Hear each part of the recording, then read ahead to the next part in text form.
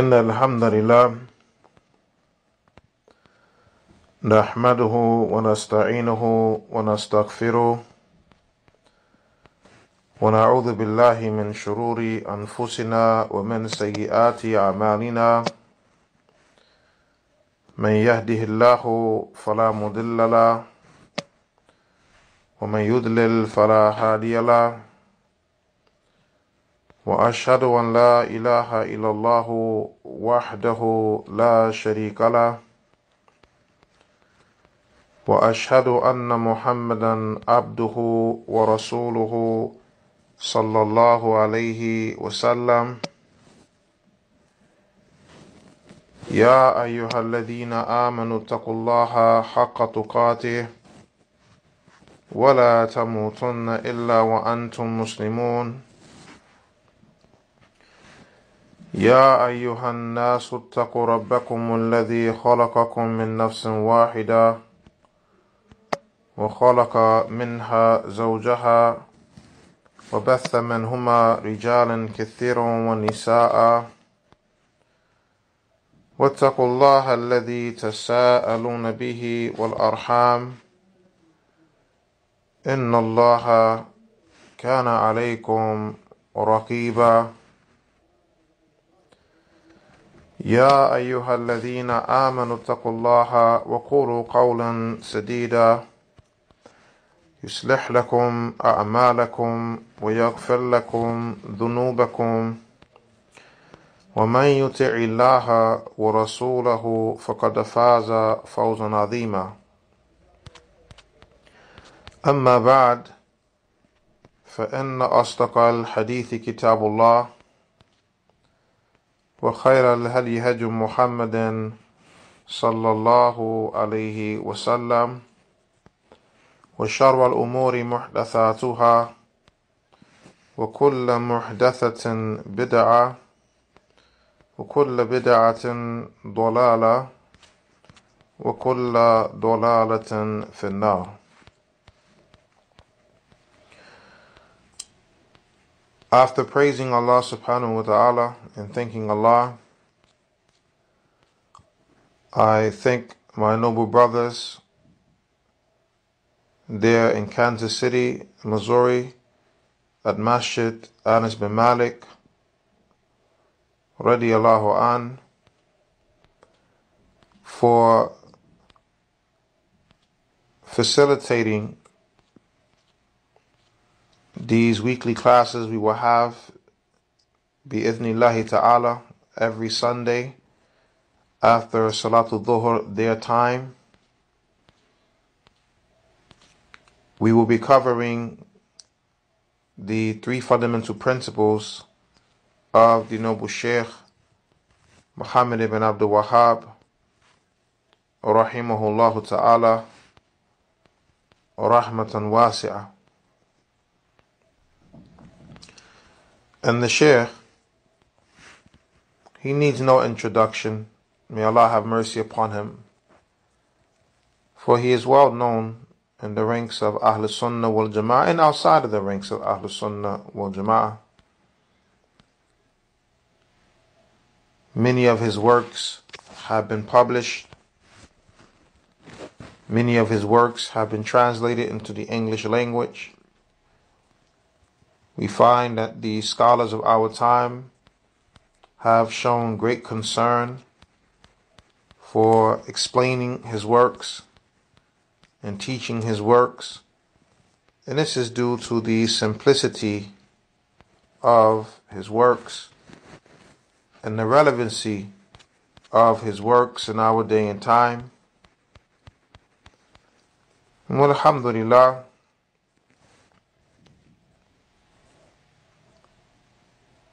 the three fundamental principles is one of the books that the scholars of our era highly encourage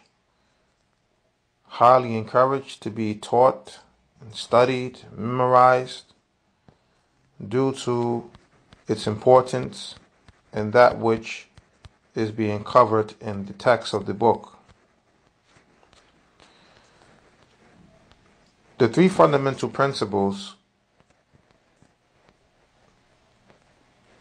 are connected to that which the individual will be questioned about in his grave.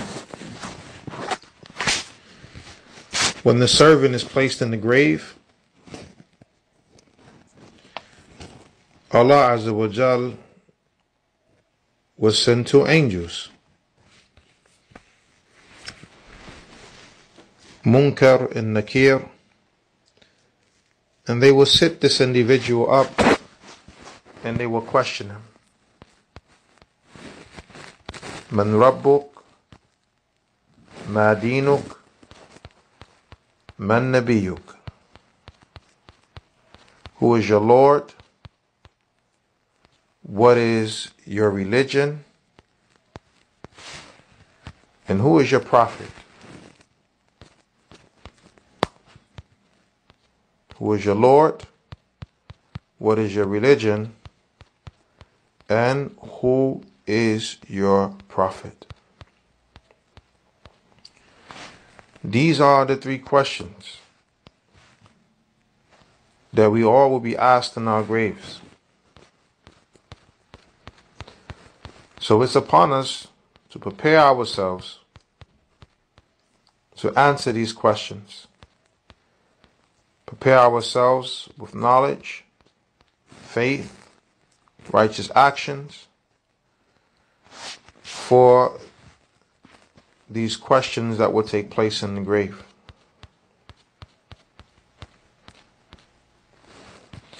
The explanation that we'll be using or covering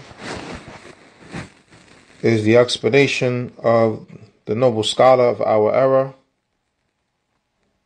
Sheikh Abdul Aziz ibn Abdullah bin Baz, rahimahullah ta'ala, who is also a scholar who needs no introduction amongst us, for his works are well known and his service that he provided for this ummah is well known. From the many classes he taught and books he explained, and from the fatwa that he has given, answering the questions of the Muslims around the world, and other than that, from the great service that this noble Sheikh has put forward. The author, he states, Bismillahir Rahmanir Rahim, ثلاثة الأصول اعلم رحمك الله أنه يجب علينا تعلم أربع مسائل. In the name of Allah, the most merciful, the bestower of mercy. The three fundamental principles. The author here begins with the Basmala, Bismillahir Rahmanir Rahim, following the methodology of the Quran and the methodology of the Prophet Muhammad sallallahu alaihi wasallam when he used to send letters to the kings of the dunya, inviting them to Islam. The Prophet sallallahu alaihi wasallam would have written Bismillahir Rahmanir Rahim in the beginning or at the top of the letter. So we find the scholars of Islam following the Quran and following the Sunnah, beginning their works with Bismillahir Rahmanir Rahim. And beginning with the Basmala is a means of seeking the blessings, the barakah from Allah subhanahu wa ta'ala. And it is a means of establishing that what one is writing,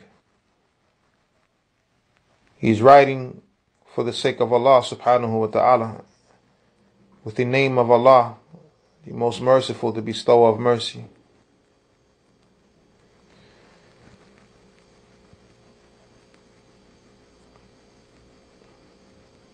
The three fundamental principles the Shaykh mentions rahimahullah: هذه رسالة مهمة في العقيدة ألفها الشيخ أبو عبد الله الإمام محمد ابن عبد الوهاب ابن سليمان ابن علي التميمي الحنبلي الإمام المشهور المجدد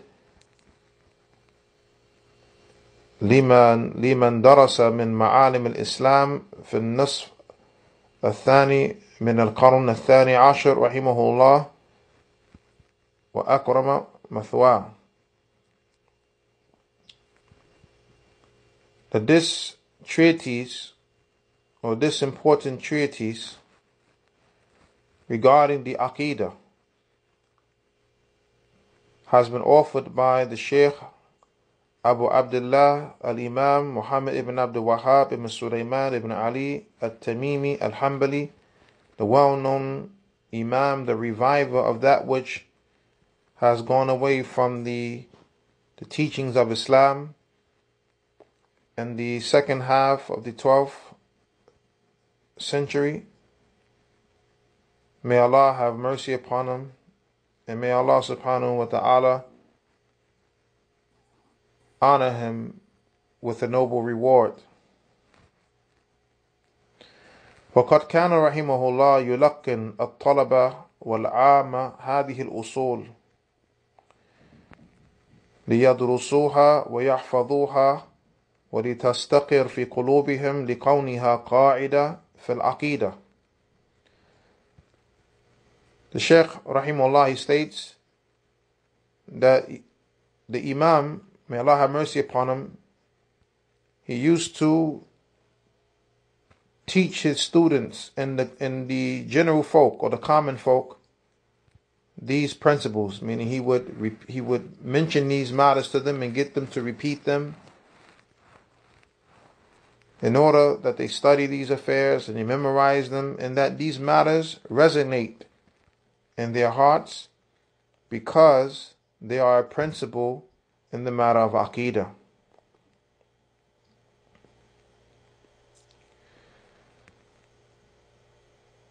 This statement from the noble scholar Sheikh bin Baz rahimahullah, it shows that Imam Muhammad ibn Abdul Wahhab was one who had great concern for the Aqidah of Al-Islam and propagating the Aqidah of Al-Islam, as the Aqidah is the most important aspect of knowledge, as it is connected first and foremost to the belief in Allah subhanahu wa ta'ala.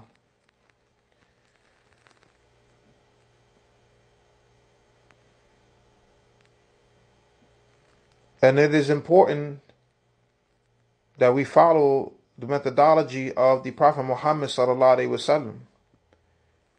And his methodology is that he taught Aqidah from the beginning of his message to the end.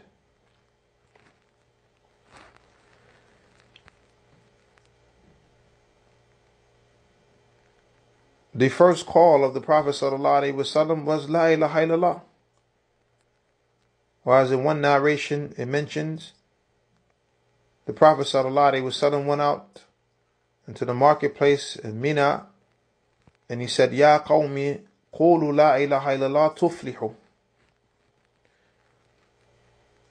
O my people, say la ilaha illallah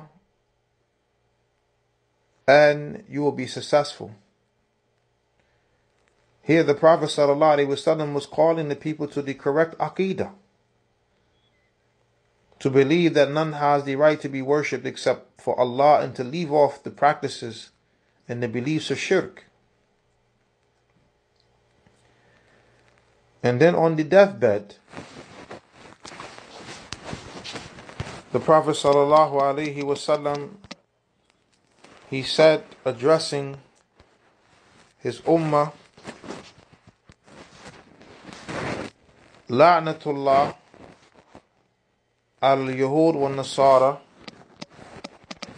ittakhadu قبور أنبيائهم مساجد. May the curse of Allah be upon the Jews and the Christians,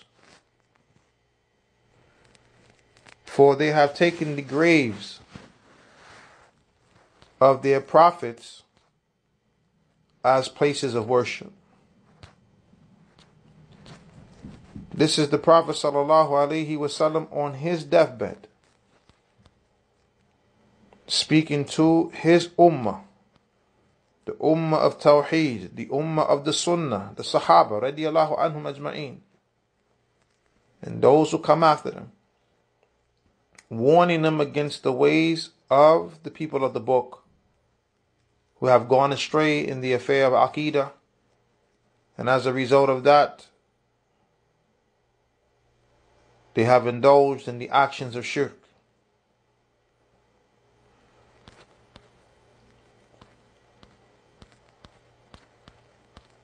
So those who say to us, enough with teaching Aqidah, enough with teaching the three fundamental principles, enough, we say to them, the methodology of the Prophet ﷺ is enough for us as a proof against you. As a proof against you of your misunderstanding and lack of insight by telling us enough with teaching Aqidah when the Prophet ﷺ taught Aqidah through his entire prophethood and messengership.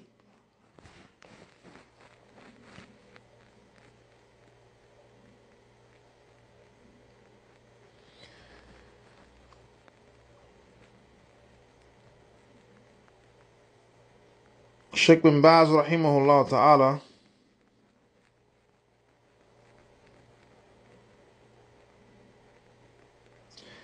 he mentioned about the Sheikh, وَقَدْ كَانَ عُمْرًا مَلِيئًا بِالْخَيْرِ وَالدَّعْوَةِ إِلَى اللَّهِ وَالتَّعْلِيمِ وَالْإِرْشَادِ وَالصَّبْرِ عَلَى ذَلِكَ.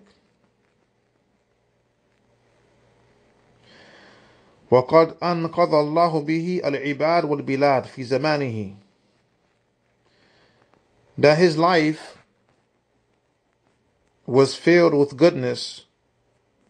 It was filled with calling to Allah and teaching the people and giving direction to the people and being patient upon that. This is the way of the prophets and the messengers. The prophets and the messengers, their lives were filled with goodness. And likewise, their inheritors, the ulama, as the Prophet ﷺ mentioned, al-ulama warathatul anbiya. The scholars are the inheritors of the Prophet. They inherit the knowledge of the prophets. They inherit the manhaj, the methodology of the prophets. And they traverse upon their path. So likewise, the scholars, their lives are filled with goodness. Their lives are filled with calling to Allah and teaching the people, giving them direction and being patient upon doing that. Sheikh bin Baz rahimahullah ta'ala mentioned that Allah subhanahu wa ta'ala rescued by way of Sheikh Muhammad rahimahullah the servants and the land in his time, meaning rescued them by way of this scholar from the affairs of shirk and evil that the people were indulged in. And this is the blessing of a scholar. The scholar, by the permission of Allah, is a means of salvation for the people, meaning the teachings of the scholar. The knowledge that the scholar spreads amongst the people is a means of salvation for the people. And this is why we must be respectful of our scholars, past and present. And even if a scholar makes a mistake, We do not follow the mistake of the scholar, but at the same time, we maintain the honor of the scholar. As no one scholar is infallible and free from error, and the only one infallible in this deen is the Prophet Muhammad sallallahu alaihi wasallam.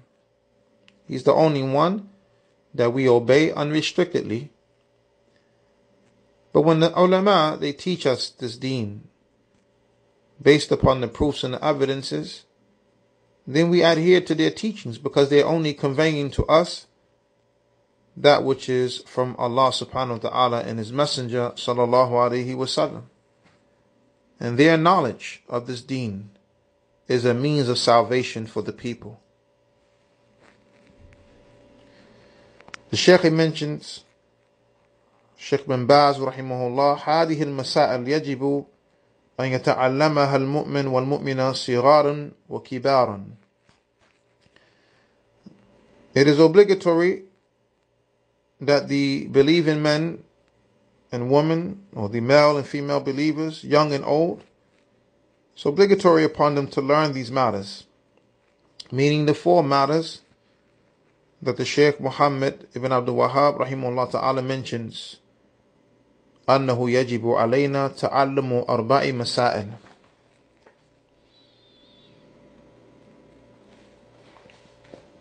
The author, he states, الأولى العلم وهو معرفة الله ومعرفة نبيه ومعرفة دين الإسلام بالأدلة. الثانية الأمن به. الثالثة الدعوة إليه.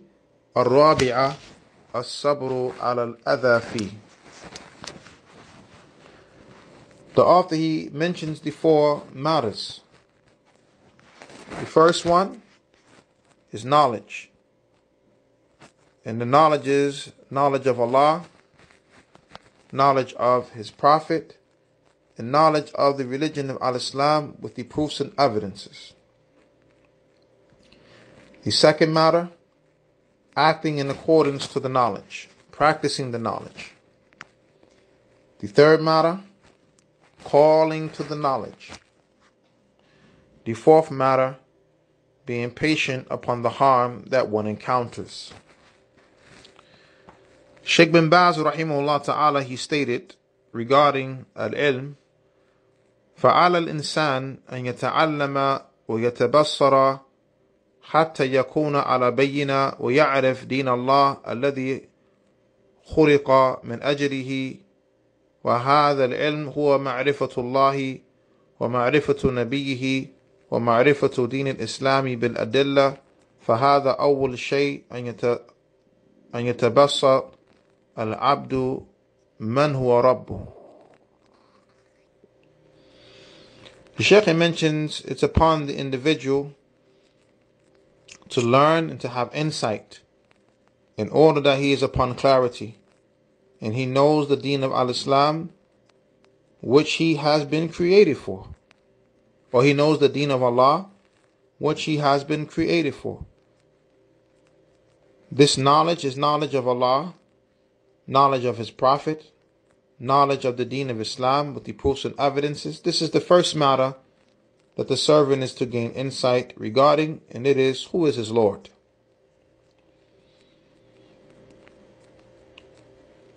Learning the deen is imperative. The Prophet ﷺ mentioned, Talabul ilm faridah ala kulli Muslim. Seeking knowledge is obligatory upon every Muslim.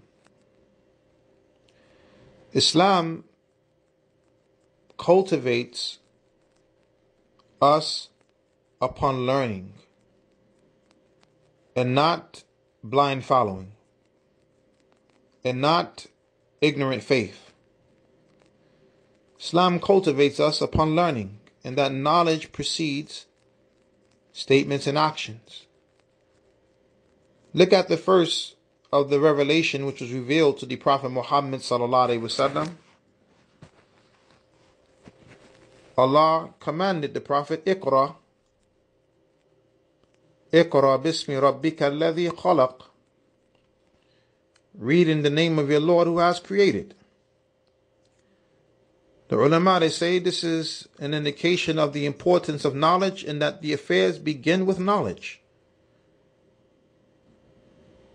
That Allah subhanahu wa ta'ala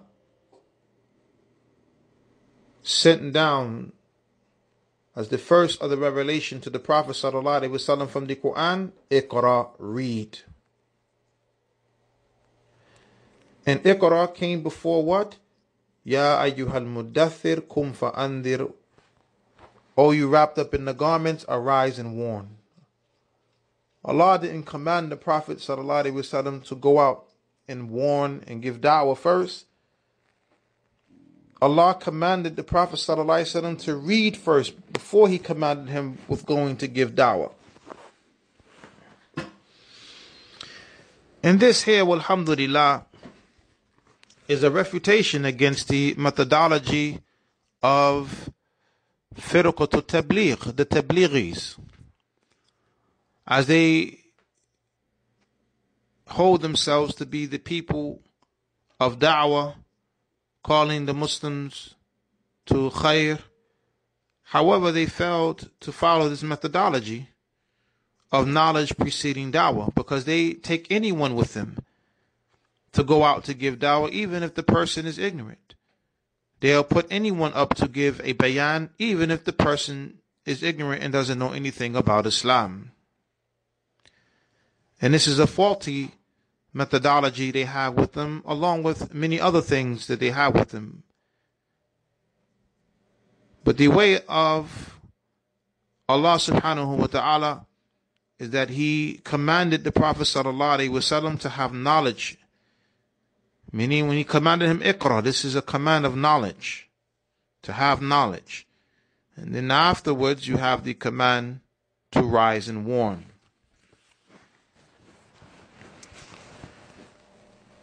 So Islam cultivates us upon learning and having knowledge before anything.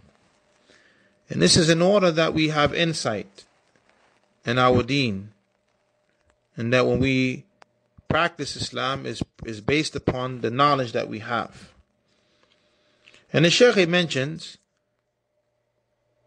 that the servant knows the deen of Allah which he has been created for. Yani the deen of Allah is ibadah. And Allah has created us for His worship, as Allah subhanahu wa ta'ala mentions in Surah Al-Dhariyat, وَمَا خَلَقْتُ الْجَنَّ وَالْإِنسَ إِلَّا لِيَعْبُدُونَ. And I have not created the jinn nor the mankind except to worship me. This is the purpose of creation, to worship Allah subhanahu wa ta'ala. And there is no accepted or correct worship except through the deen of Allah subhanahu wa ta'ala, al-Islam.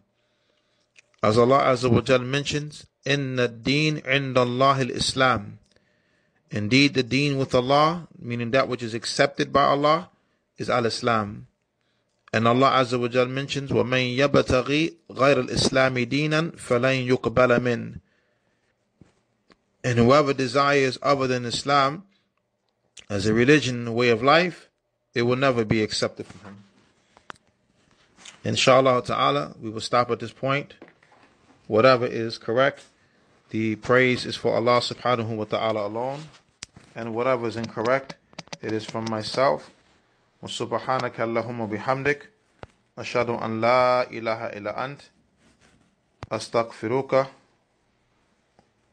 wa atubu ilayk. Assalamu alaikum wa rahmatullahi wa barakatuh.